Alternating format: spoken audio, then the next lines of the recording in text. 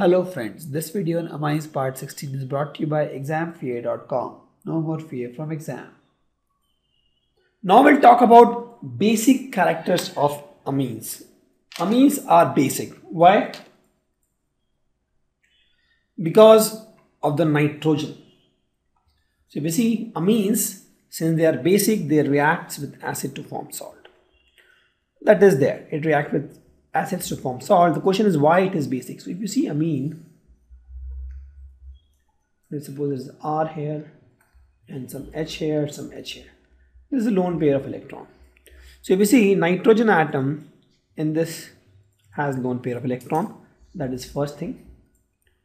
And the second thing is there is a difference in electron negativity between nitrogen and hydrogen, and that makes amine more reactive.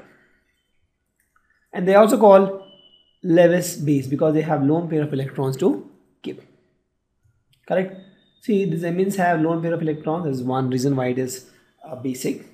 And also there is a difference in electronegativity which makes this amine a reactive compound. So if you see the reaction, for example, I have a RNH2 is a primary amine. If you react with water, what will happen is it will form RNH3 plus and OH minus. Since it is giving OH minus, we say it's base. And the basic strength of this amine depends on the dissociation constant, and which all depends on the structure of the amine. For example, this will have some different dissociation constant. This will have some different dissociation constant. Correct? So if you see this reaction, for this reaction, if I want to write the Kb, that is dissociation constant, is nothing but concentration of RNH3 plus concentration of OH minus divided by concentration of RNH2. Since water is ample, we'll ignore the water. Correct? So Kb is this. Higher is the value of Kb, more basic is the compound. Correct? Why? Because if you see OH minus concentration, if you want to find, that is nothing but Kb into concentration of RNH2 by concentration of RNH3 plus. So this is directly proportional to Kb. So higher Kb, OH minus is directly proportional to Kb. So higher Kb implies more basic is the compound. Right? A term called pKb also is in the market. That is nothing but minus log of Kb, that is used because these are all in the terms of 10 to the power minus 3, minus 4, difficult to handle. So this pKb is used 10 to the power minus 3. If you take log and put a minus, it gives the number 3, 4, something like that. Right? So pKb is used. pKb is minus log of Kb. But since it is minus log of Kb, the relation changed. So smaller the value of pKb, greater is the basic strength. Why? Because there is a minus here. Correct? I can show you, for example, let's suppose Kb is 10 to the power minus 5 and here Kb is 10. Which one is bigger? Obviously this is bigger. And let's take my pKb for this. pKb is what we got, minus log of Kb, that is minus of minus 5 plus 5, and this becomes 10 to the power 0, 10. This becomes minus 1. Correct? Now, which one is bigger quantity here? Obviously this one. And in this, which one is bigger quantity? This one. So the trend changes because of minus, the trend changes. So higher value of Kb implies more basic is the compound, and for pKb the trend changes. So the lesser the value of pKb, more basic is the compound. Please don't be confused here.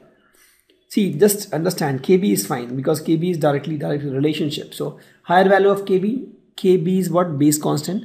Higher value of Kb implies more basic is the compound. But since we are using pKb, a lot of places, pKb is nothing but minus log of Kb, right?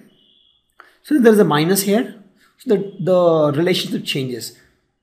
Smaller value of pKb implies more basic is the compound. Correct? So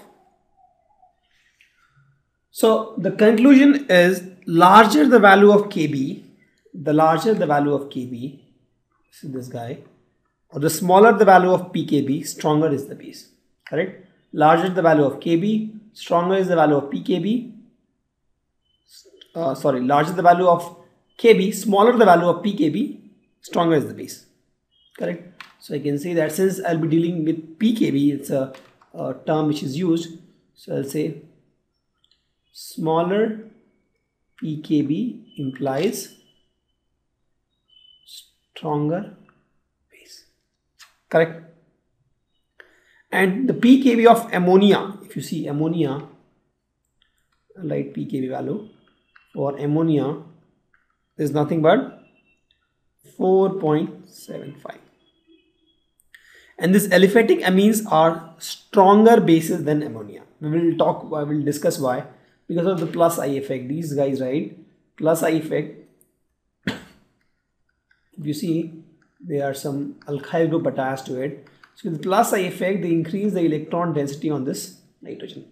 Already it had lone pair of electrons. Since the electron density on this nitrogen increase, it becomes more reactive. Correct? So, and this pKb values for this aliphatic, right here, pKb for aliphatic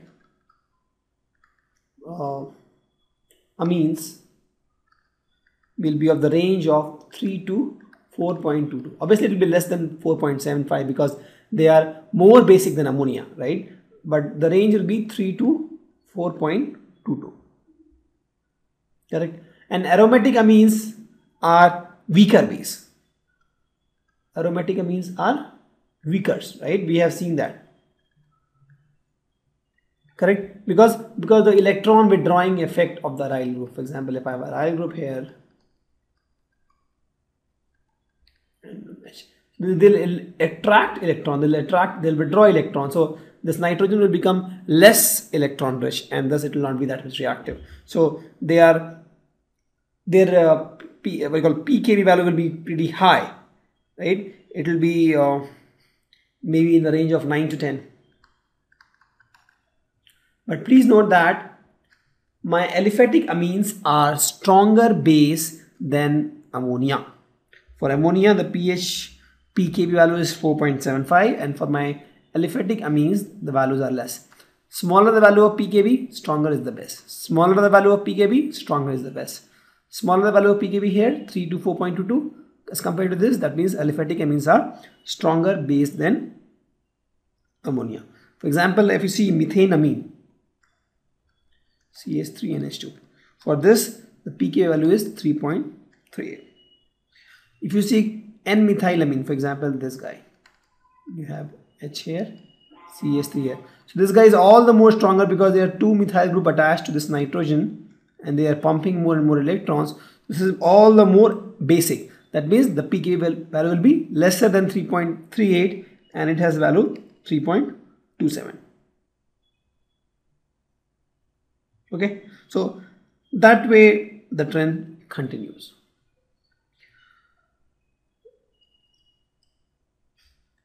In fact, plus I effect is not the only effect that plays the critical role here. There is something called steric hindrance also. If you see this compound, I have CH3 and CH3 here. This will be an dimethyl methamine.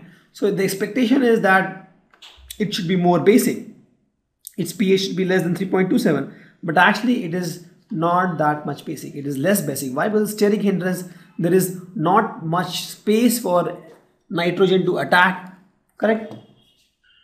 So as I have told that amines are basic in nature, they react with acids to form salt.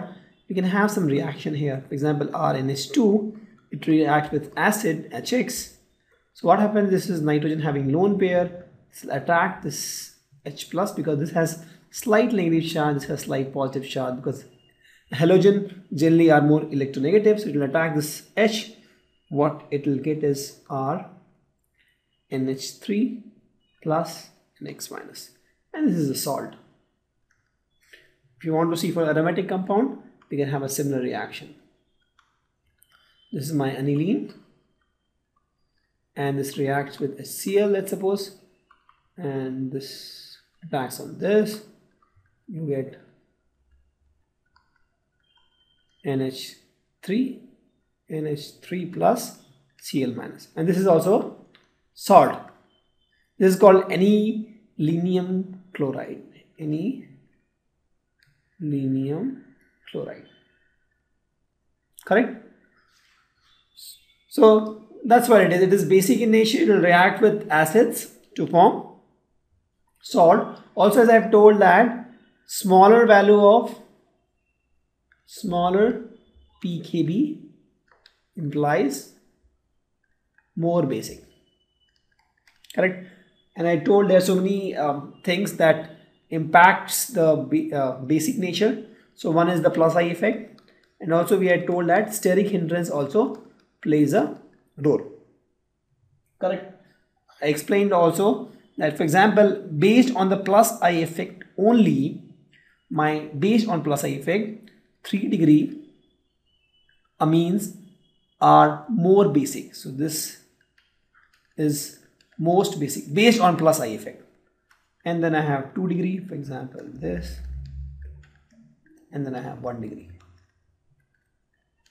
RNHHH. Why? Because it has 2 alkyl group donating electrons to this nitrogen. It has only 1 alkyl group. It has 3 alkyl group based on plus I. But when you also include the steric hindrance effect, you will see that this is most basic. This is least actually. Right? So there are so many factors which we have to take into consideration when we say that, okay, this is most basic and this is least basic. So steric hindrance is 1 and plus I effect is another. And these amine salt which we have got, when you treat this with base, you will get back RNH2. You will get back amine. Right? So see, this reaction is a very good reaction. You have amine here, you react with acid, you get a salt, you again react with base, you get amine back. Correct? Plus water and some X minus you'll get. So the beauty of this reaction is, this salt, we change color. This particular salt we have, this is water soluble. Correct? But this is not soluble in organic solvent. This is water soluble and organic solvent insoluble. Correct?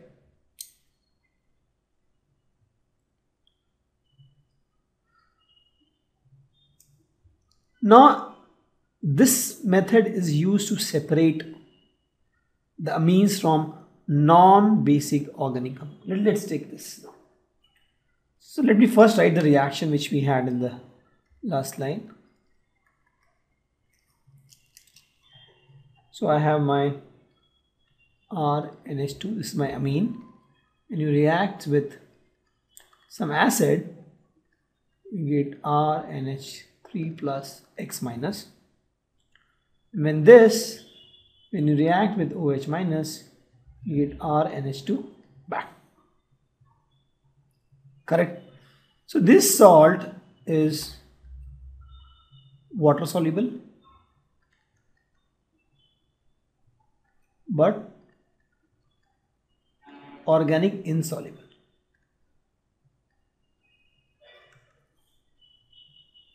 Correct?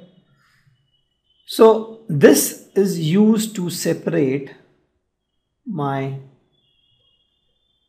amines. From this amines, I can separate non-basic. Please note non-basic, because if it is basic, it will react with the acid. Non-basic water insoluble compound. Water insoluble compound. See, what we do is we start with this here. We start from here. So in this place we have amine and also impurity. Okay. So once we react this with acid, you get this compound. This is water soluble but organic insoluble. Correct. So we'll mix this whole thing with water. You mix this whole salt what you have got here in water. So what will happen in water, my RNH3 plus X minus will be soluble, but here this part will not be soluble. This is my impurity, and this impurity is nothing but water insoluble non-basic impurities. Hope you understand. See, this I had this whole solution with impurity. I mean with impurity also I reacted this with acid. I got this RNH3 plus X minus, the salt. This salt is water soluble, so I dissolved everything in the water, but this also contains impurity here, right? Because this also had impurity. Correct. This impurity came here also, that didn't react with HX because it was non-basic. This impurity here. So here I have impurity and salt. When I mix this impurity and salt in this container, what happens is this impurity won't get dissolved because this is water insoluble impurity. If this is water soluble impurity, you can't separate by this method. If it is water insoluble impurity, it will settle down here. It will not dissolve. You can filter everything. So what you get is all the salt, pure salt, dissolved in water without any water insoluble impurity, because whatever is not soluble you can just filter it very easily using filter paper. Once you now after this filter, from here you can see there is a filter. So once you do filter, you get RNH3 plus X minus only. The impurity is stopped here because the filter will not allow the impurity to go. Correct? All the water insoluble impurity will be stopped here. So I have this RNH3 plus X minus, this salt here. So this salt, when I react with base, I'll get back my amine. Hope you understood what is happening here. So I have this amine plus impurity. I reacted with my acid. I get the salt and impurity because impurity was here. Now I dissolved everything in water. In water, the salt got dissolved, but the impurity is not dissolved. The impurity I can filter out easily using filter paper. I have only the salt in water, dissolved in water. That salt dissolved in water, I reacted with the base. I get back my amine. Thank you. Visit our website examfear.com to watch more and more quality educational videos. You can also attempt free online tests that are there in our website. You can also get access to tons of free study materials, and you can also find free tutors and mentors in this website. Thanks a lot for watching.